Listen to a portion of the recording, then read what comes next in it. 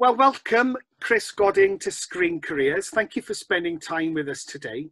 Now, you're very well known as a sound boom operator on a film set, but I wonder if you could explain to us what your role is.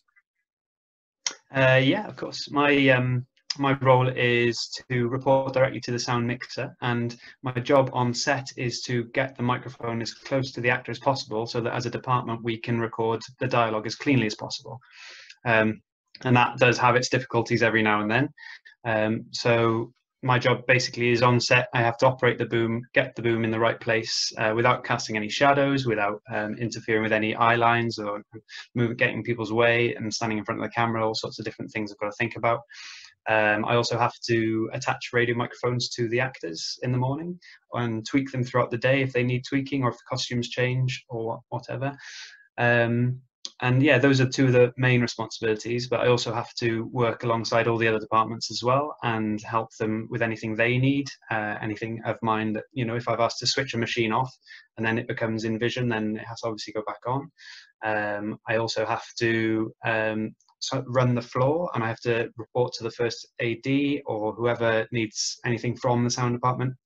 They'll come to me, and then I can report back to the sound recordist, or I can give them an answer myself, depending on what the question is. So yeah, that's the basic rules of what I do on set. And then, how did Chris Godding start in the sound department? Well, I'm taking you back to your school days, leaving school.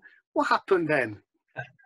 So I went to university in 2003, graduated 2006 from Bournemouth, and I started as an office runner. I got a job up in... Can I just ask you, what degree were you following in university? So I did interactive media studies, and Right. It wasn't strictly to do with television, although we did share our course with a lot of TV students and journalist students. Mine was more technical, websites and Photoshop and that kind of thing.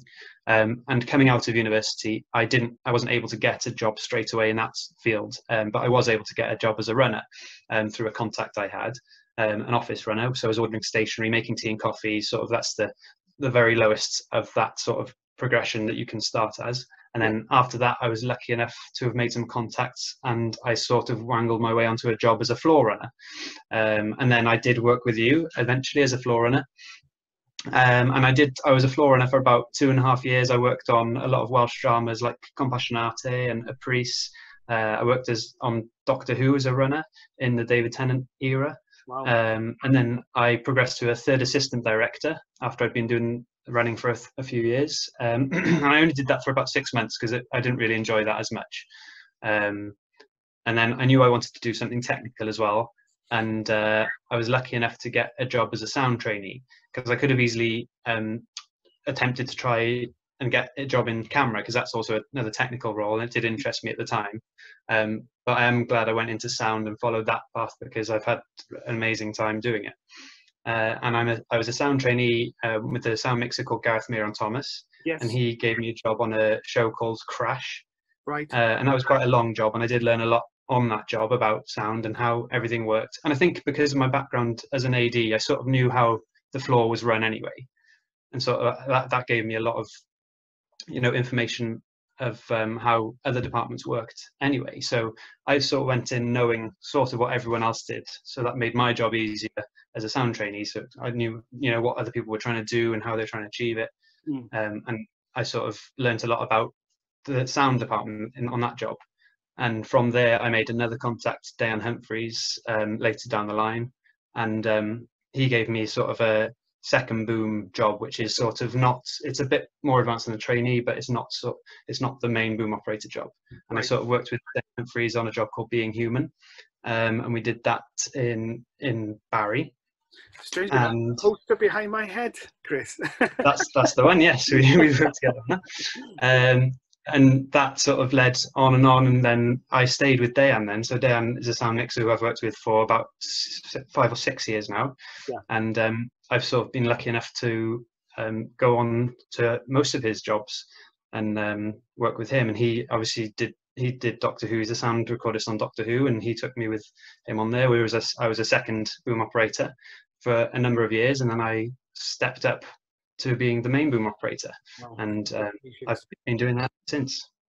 Well, and my next question to you is about basic skills within that department. But I would truly say that to spend time, working time on a freelance basis for a 6-year period with a sound recordist who we know very well and is a very good one at that. But to sustain that and to keep that stamina up shows a great resilience that you have to be on top of your game, I'd imagine, to be re-employed. Yeah. But that you need some great attributes to be a part of a team, really, as part of your skill set. I wonder if you could just divulge a little bit on that and just bring us into what other technical skills would you suggest for our audience who's listening in to think about? I think a lot of the things that I do on set, which is quite important to what Diane wants. And obviously that's the first thing I've got to think of is what does Diane want in this situation? So if I'm doing a scene where someone's putting something down noisily, I need to be anticipating, well, you know, that's not going to be great for what the mixer wants. So I'll try and get in there and I'll try and isolate that and get rid of it before he's even asked me to do it. So I think that's one thing, is anticipation on what the person you're directly working for wants. So if you can keep them happy, then you can keep yourself happy and in the job. There's communication is another good thing to be aware of, to communicate your thoughts and your working attributes to what you're trying to do with everyone. I mean, if I come onto a set and start demanding something from someone and they don't know why I'm trying to do that, and then it's not going to play out well. So I need to go in and ask nicely, is it okay, just that bag of crisps that you're holding, it's making a lot of noise, would you mind changing it for a plastic bag of some sort that doesn't make as much noise? So I think communication is another good thing to be aware of, and just try not to make enemies, obviously, on set. That's another important thing. You don't want to burn bridges. It feels to me that that's very much a set etiquette manner to do with each department, I'd imagine, across the set, in many different ways. But if you were to give any kind of tips and advice for a new entrant trying to look for work in a sound department, you know, how important is set etiquette, and where do you learn those things? I think set etiquette is the most important part of working on a set, on any set, and it doesn't matter where you are or who you're working with. If you've got good set etiquette, then you're half the way there already. I think maybe that's one of the most useful skills I did learn as an AD, where you're a runner and you're working with every department. You sort of see how it all works. I think that's a good way to learn set etiquette, and you just need to be aware of what everyone's trying to do, because it's not one department versus another. Everyone's trying to work together to make the same show. So it's a big team, really, and that's how you've got to think of it. And if you're doing something that's, you know, making someone else's life hell, then it's not going to work out. So you want to just try and make everything good for everyone. So it's just trying to do your job and let everyone do their job at the same time. And then, Chris, just touching very briefly on technical skills, you know, you've mentioned that you've come from very much starting in production, a different department on the film set, which obviously has given you a great skill set to move towards the sound department. But should you not choose that pathway, and you are choosing the pathway of being a trainee in the sound department and trying to progress within your department from, I believe, sound trainee to second boom to first boom, and then possibly onwards to sound mixing if you have interest in becoming the HOD. I'll touch upon that later with you. But in regards of the technical skill set, is there anything that you can actually give us as great advice today to our audience of something that they should really think about before becoming a sound trainee? For me, I didn't have any of the background that sound necessarily requires. I know another boom op I work with often, Joe Malone, he's come from a music tech background, and that's helped him a hell of a lot in where he's gotten to. And he's very much more the technical side of sound. And Dan himself came from a post-production sound background, and that's helped him massively. So studying something along the lines of that would definitely give you an advantage in the later stages of the career in the sound department. Wonderful. Thank you for that, Chris. And then I'm going to close this wonderful time I've had with you today on Zoom, our new technical platform in our current challenging world. But what have been your career highlights? You know, what shows have you, it'd be really nice to hear what shows you've worked on, and what are your future goals? My career highlight, I've been lucky enough to work all around the world with various different programs. Like we went to Denmark together, if you remember, a few years ago. I've also been to Italy recently on a 6-month job for Sky. That was called Domina. I've done a lot of Doctor Who, which has taken me through time and space and everywhere. And that's, yeah, we've done a lot of trips abroad on that show as well. But I think one of my highlights is going to South Africa I was there for 6 months working on a documentary show called The Lion Man, and that was just one of the best jobs I've ever done. And it was us going around filming animals in the wild, and yeah, it was brilliant. Got to see a lot of really cool things. It was hard work. And then just before we touch on your future goal, let me ask you that question, because to gain work means you've got quite a big contact base of sound mixers or recordists that you can get in touch with to try and get work. And also you might have other fellow boom operators that might be offered work and can't take the work on because they're working on other productions, and you have their contact base and they have your contact information. For the first new entrant coming into the production, into your world, into the department, it's a very difficult place to be.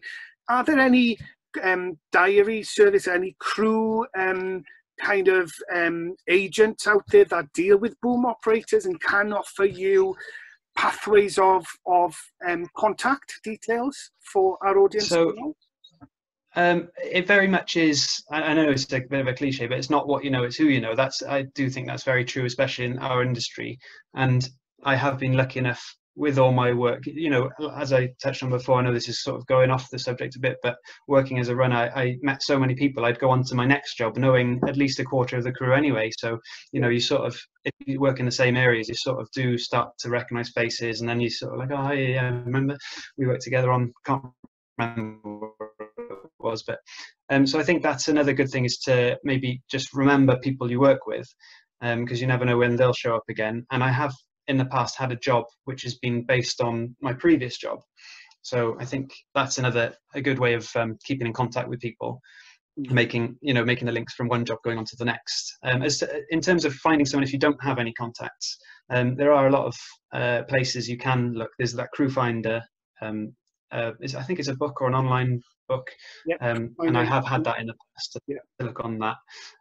But also you can have a look. A lot of sound mixers have their own websites, and you know you can see who's a sound mixer in your area. You can Google their name, and if they've got a website, they might have a contact address, email address, or a phone number.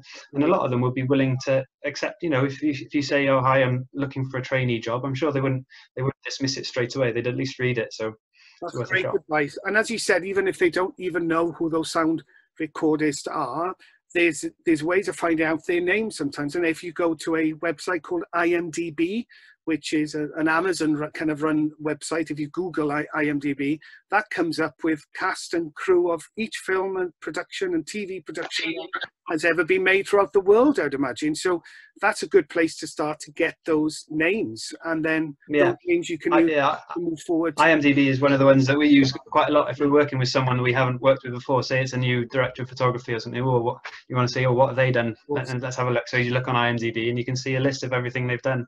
But it's such a great the other way around, database of our industry, isn't it? Right across the world. So yeah, absolutely. So to close this wonderful time with you, Chris, what's going to be your future goal? Are you is that now your career found as a first boom op on set? I am very happy doing what I do. It's really enjoyable job, and I'm working with a really nice team at the moment. So it's really something I don't want to let go of very soon, or not in the short term anyway. The next progression in my on my path, as it was, would be a sound recordist. And a lot of people do that jump after a few years of being a boom operator, just because of maybe they want a bit more responsibility, or if they want to do something different. But I'm very happy doing what I do at the moment. So well, Chris, on that note, I wish you well upon the next journey, the next production, whatever that may be. But thank you very much for spending your time and giving us your wisdom and great advice today on the boom operator within the sound department and how to get to that position from a trainee position as well. Chris, diolch yn fawr. Thank you. Croeso. Thank you very much, Lloyd. No worries.